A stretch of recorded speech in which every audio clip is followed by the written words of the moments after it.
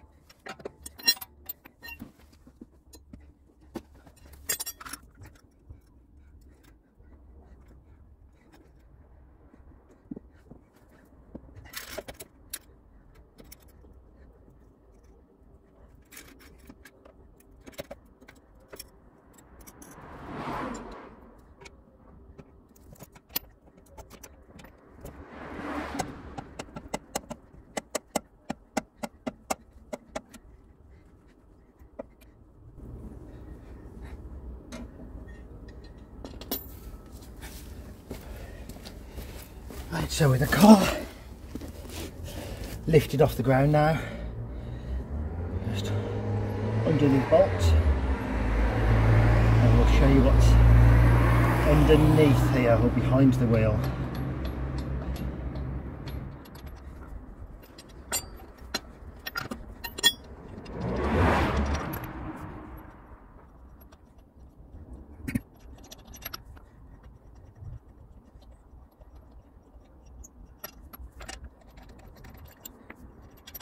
So that's all the bolts off, or the nuts rather. Slide the wheel off and we'll just move that to one side.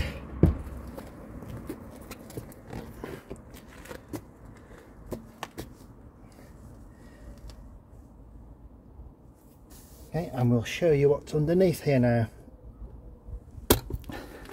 So I don't pretend to be a car expert at all. So we've got the wheel that holds the tyre. This metal disc is called a brake disc, and when the wheel spins, the hub spins, the brake disc spins and the wheel spins, and they all spin together. Here comes Astrid the cat. Hi Astrid. Astrid, you're a YouTube star now. Come on, shift your bum. Yep, giving it a bit of an inspection there. So the brake disc is part of the braking system. This is what's called the brake caliper. Now that holds, well, it does two things. Number one, it holds the brake pads. So the brake pad is the black thing. Let's see if we can get you a view down here.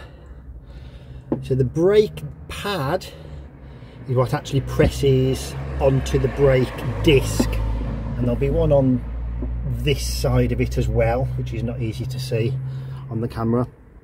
And the caliper basically does the pressing. So the caliper squeezes the pad onto the brake disc, and that creates the friction which slows the wheel down, and that friction creates heat. That heat then gets lost to the atmosphere. The brake disc gets hot, which is why it's got these sort of corrugations in there as well. These larger surface area is going to let the heat dissipate a little bit more. Now you can see there's a few sort of hoses and cables and things amongst here. So this flexible tubing there, that's a brake hose or a brake line, and that connects into the brake caliper.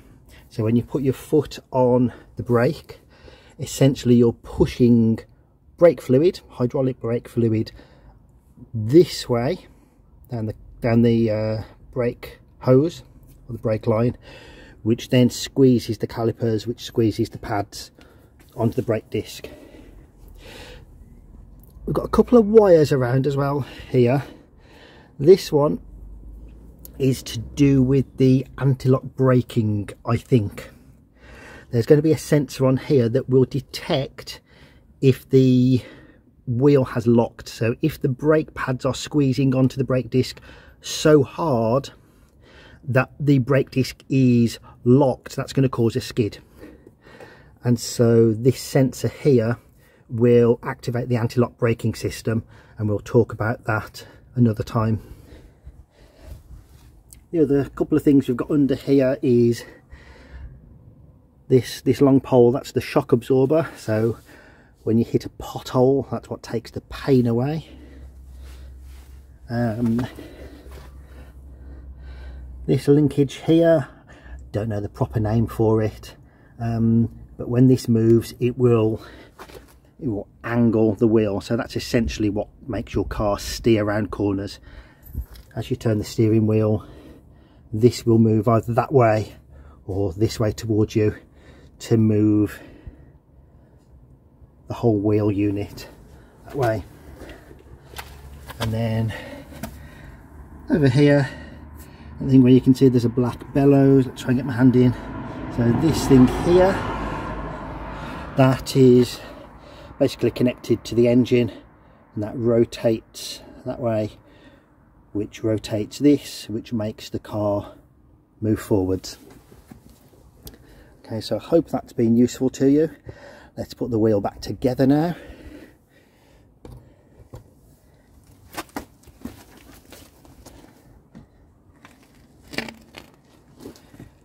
Just give you a view of the inside of a wheel as well.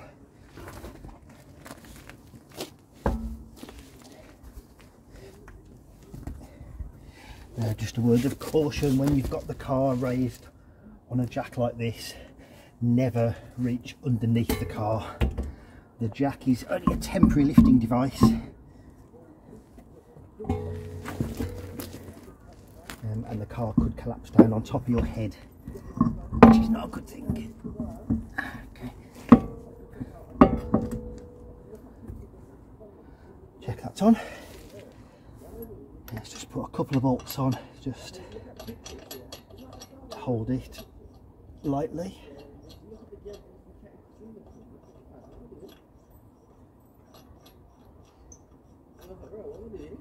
Just do that finger tight to begin with.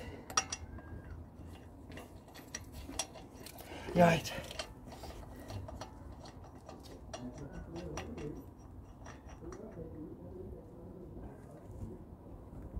They're just on finger tight. I can take my hand away now and it won't fall off. And we'll just pop the rest of these on again, just finger tight.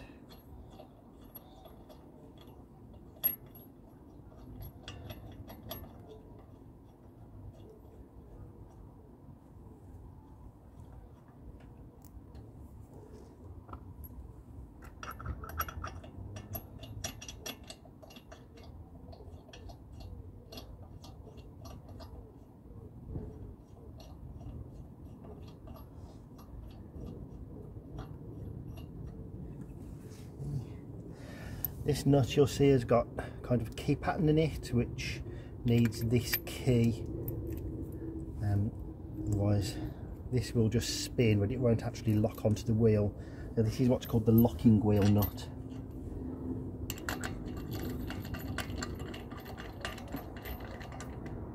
Okay, and with all those in place, just finger tight. We'll lower the car back down onto the ground and then snug these bolts up tightly enough to drive with.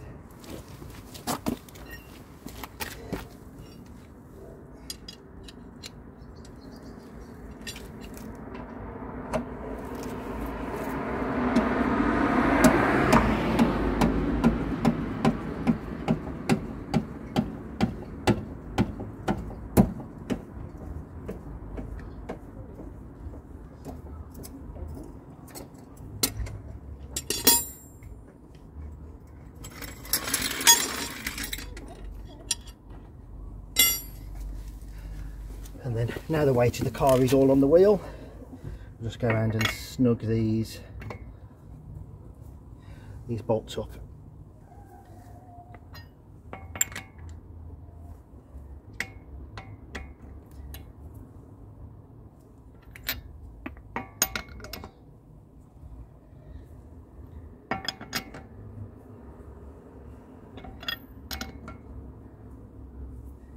Okay. One more cycle round.